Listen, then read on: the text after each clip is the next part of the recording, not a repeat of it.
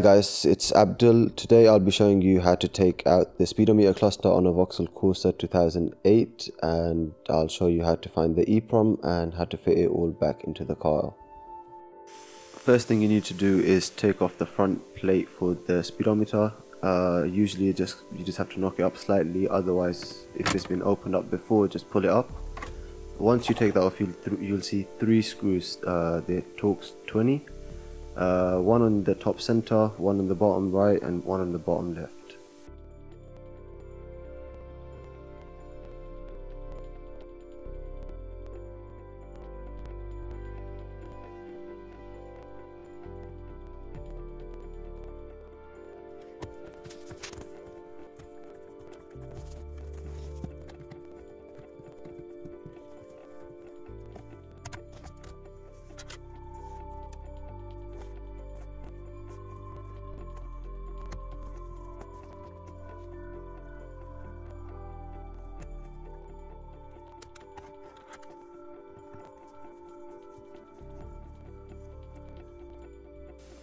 Once you've taken those off, the speedometer just pulls out and there's a clip behind it. Just press in and move the little tab backwards and the whole clip comes off.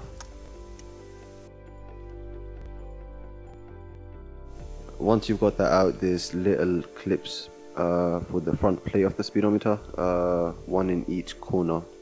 Just press those in and the front plate of that will pop out.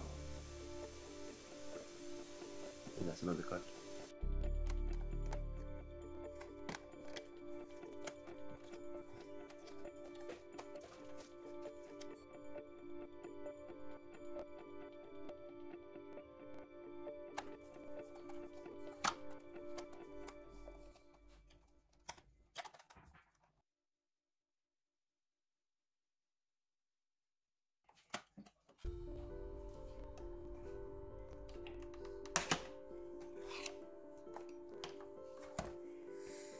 Okay, once you've taken that off, you need to take the needles off for the revs, the speed and the fuel. This is a little special tool that we use. It's a spoon.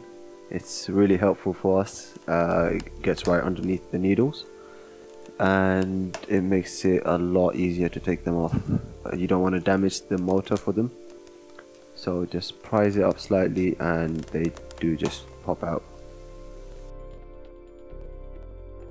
Once you've done that, take off the black film that has all the digits on it for the speedometer. It's just glued in, so just carefully peel it off. Once you've taken the whole thing off, just rotate it around the trip reset button so that it's out of the way. Once that's done, you'll see the screws that are holding it to the board underneath. There's 6 screws in total. For that you need a T10 Torx bit and just take them out. There's one in each corner.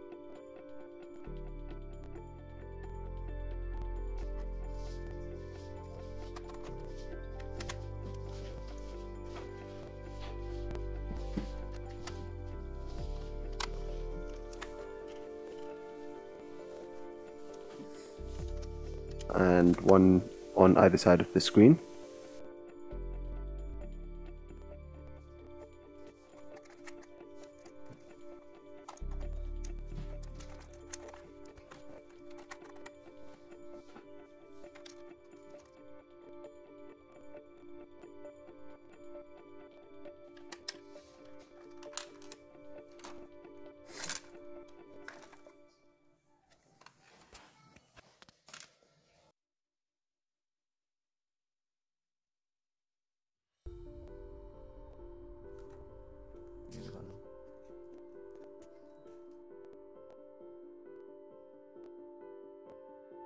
There's small white clips on each side of the speedometer so that are holding the board onto it.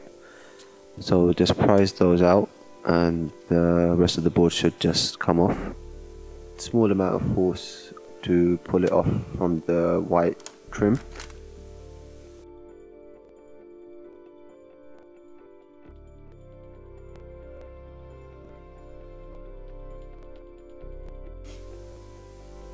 After you've taken that off, just face the speedometer straight towards you, and the chip is located on the left hand side of where the screen would usually fit.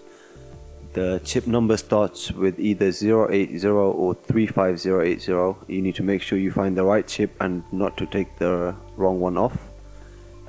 This chip contains the mileage and the immobilizer data for the Corsa D. In the future, I'll upload another video showing you how to remove the Eeprom from the PCB so that you can read and edit the data however you want to, and then write it back onto the Eeprom, and also how to put the chip back onto the board and solder it and make sure everything's working so that the connections are all intact and the car's immobilizer is being read properly. Once you've taken it off, you can read it using whichever programmer you have. The most common used programmers are UPA USB programmer and XG Pro Plus. These ones are really user friendly and quite easy to get the job done.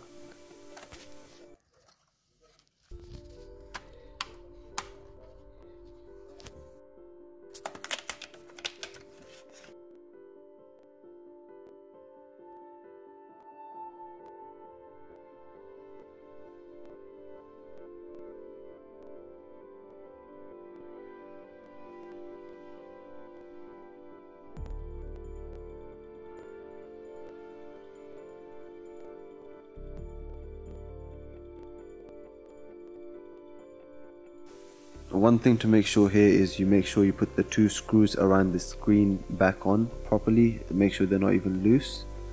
That's because if you miss them or if they're loose, the screen won't be fully touching, the connections aren't going to be clean, and that will cause the digits on the display when you started the car that they'll be distorted and not clear.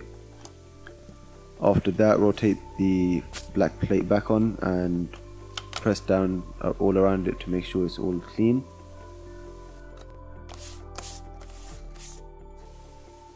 After that, when you're putting the needles on, you need to make sure you leave a small gap between the needle and the plate. This is to make sure that there's smooth movement for the needle. If you press it down too hard, there will be no space for it to move and it'll get stuck. So if you start the car, the revs per minute needle wouldn't be moving.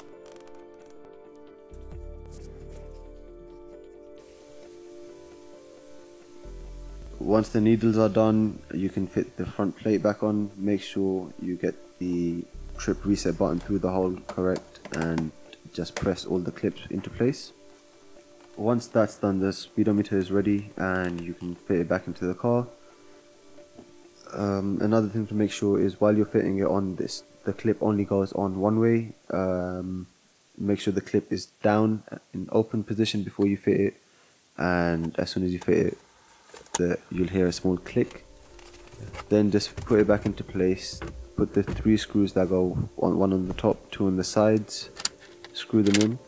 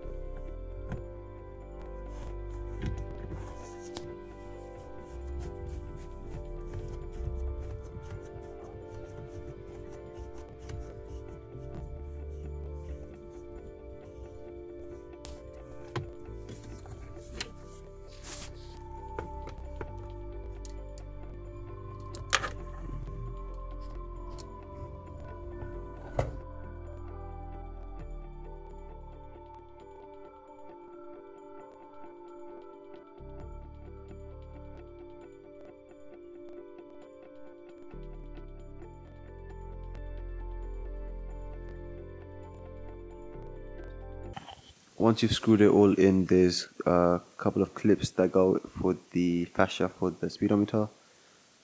Make sure you put them all in the right place and it should just push in.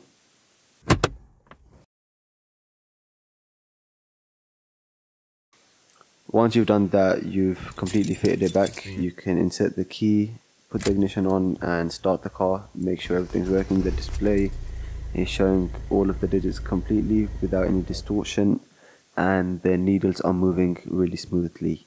Thank you for watching. If you liked what you just saw and if you'd want to see more content, please like and subscribe to our channel. To make sure you don't miss out on our new content, make sure you hit the bell icon so that you can see other videos such as how to program the Eeprom for this car and how to take out more clusters and program other cars as well.